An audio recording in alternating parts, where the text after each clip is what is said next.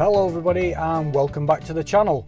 If this is your first time visiting the channel, then please do consider subscribing, because I'm always putting videos up of modifications that I'm doing to my van, and you may find that of interest. So if it is, just hit that subscribe button down below and then you'll be informed of all my up and coming videos. So in today's video we're going to be talking about this particular area above the cab. If you've got a pop top, then you will have this gap in varying configurations, different shapes and sizes, depending on how the camper van conversion company or yourself have cut this particular area when fitting your pop top. Now the plan was to create some kind of panel that would fit in this area above me, that would just hide all the straps and the little bits of pop top material that come down. I know you can tuck it in, but it's always there. The brackets are there, the straps. I just wanted to just sort of fill that gap in for aesthetic reasons, also for just warming the cab up a bit. I mean, it's only you're only talking that much of a gap, but I just thought if it's all contained and concealed, it just tidies it up. So I just wanted to create a panel just to fit in that area. Now in addition to that, once the panel was in place, I wanted to incorporate a curtain rail, which I will show you later on in the video. So I had to think about that as well. So what I did is I went away and bought some plywood.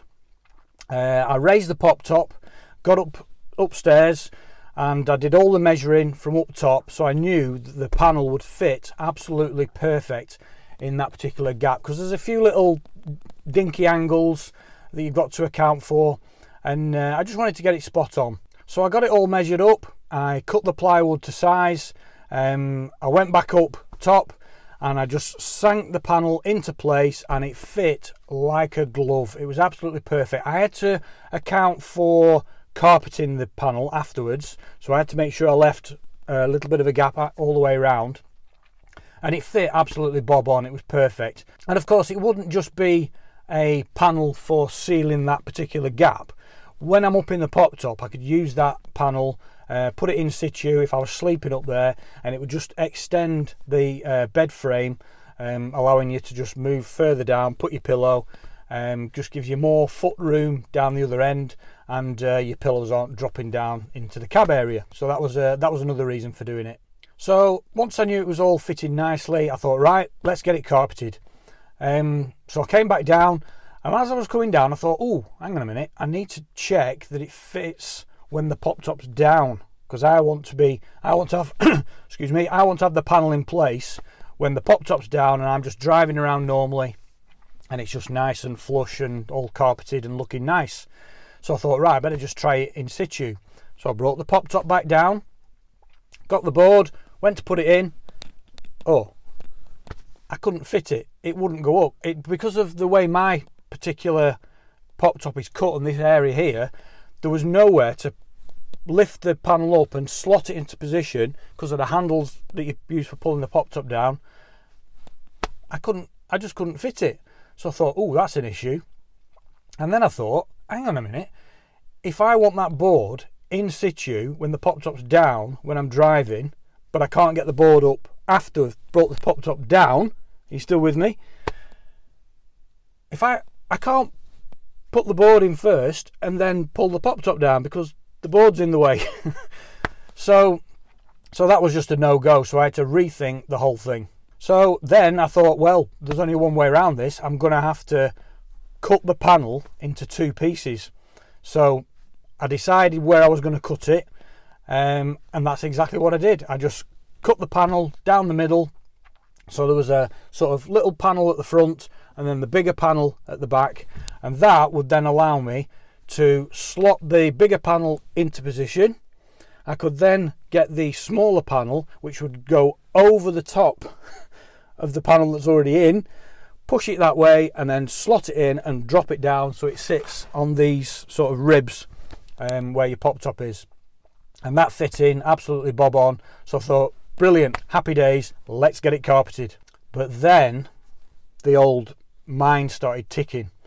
as with, if you follow my channel, you'll notice that I do come up with ideas which then evolve, and I slightly over-engineer them, guilty as charged, but I don't mind that. I like coming up with ideas and modifying them and making them to suit me. Okay, it might be over-engineered, but I just like the finished look of it. So that's just how my head works. So anyway, I was sat here in this position. I was just looking, and I thought, ooh, and I thought, I wonder if I can sort of design and build a sort of overhead storage locker on the bigger section of the panel, which would mean, because the panel comes out, that would also mean that the overhead locker would come out and is removable.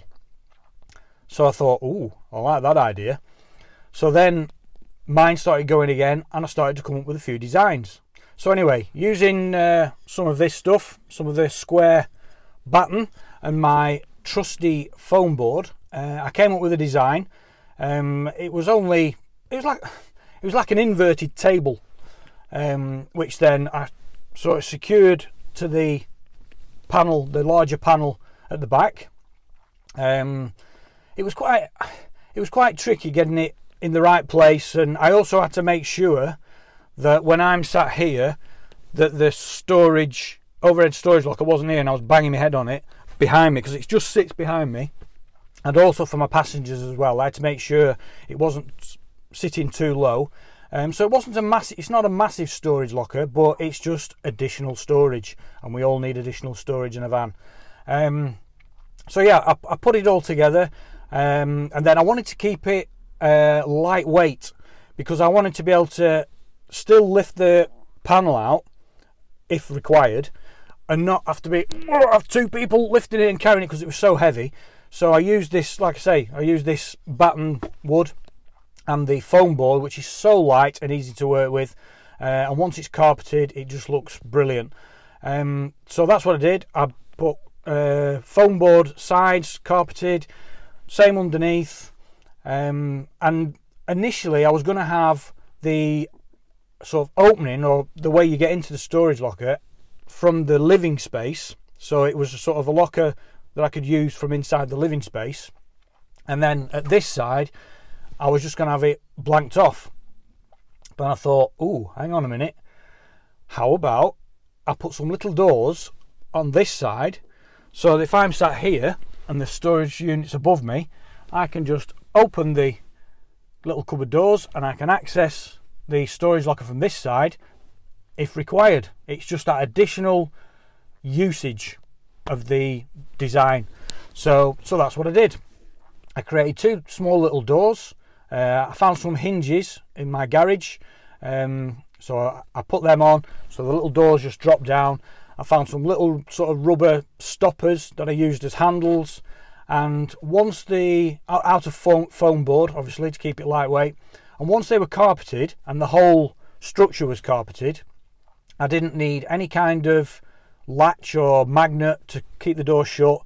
The carpet itself just friction shut. It just held shut once the door was in place. I might find that they drop out over time, I don't know, because I'm not going to be storing much up there. It's going to be lightweight stuff, like little storage cubes with, I don't know, clothes in or towels or stuff like that. That's what's going to be going up there.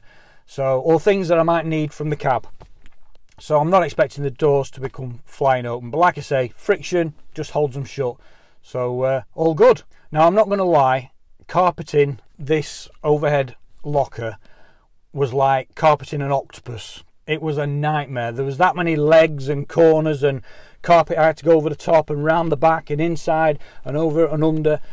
It was a nightmare, but I just took my time, and I think the final result is quite good.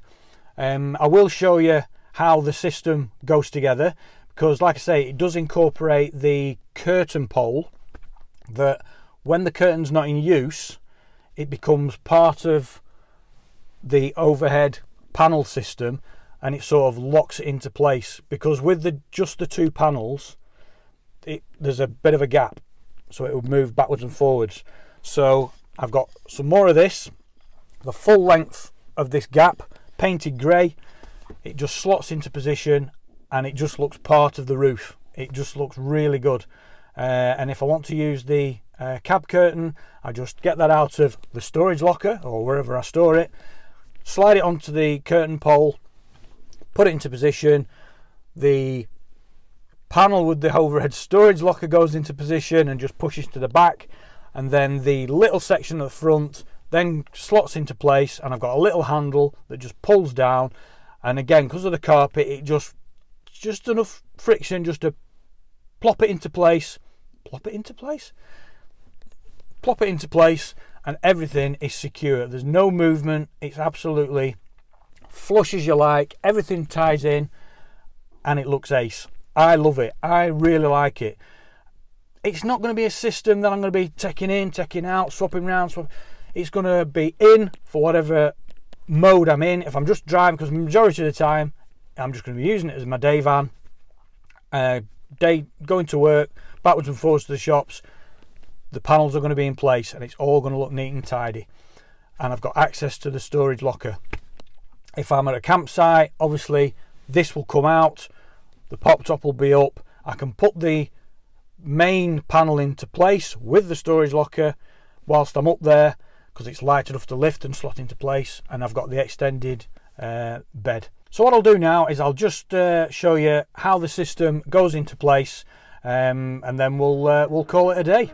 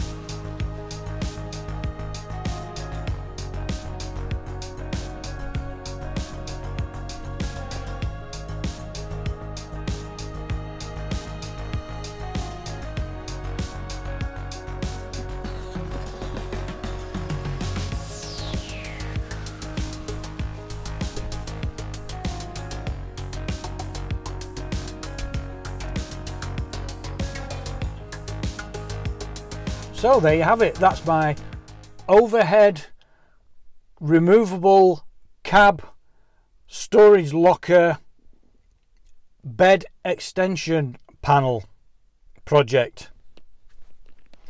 I hope you enjoyed that one. If you did, please give us a thumbs up. Please do leave a comment below if you think you may have done it slightly different, or have you already done something similar? How have you done it? Tell us all about that. And yeah, just let us know what you think. So I hope you enjoyed that one. Thanks for watching, and we'll see you on the next video. Oh, and don't forget to subscribe and hit that bell icon so you don't miss out on my next video, because I've got one coming up which is about behind me on the kitchen unit area, and it's going to divide opinion. I guarantee it.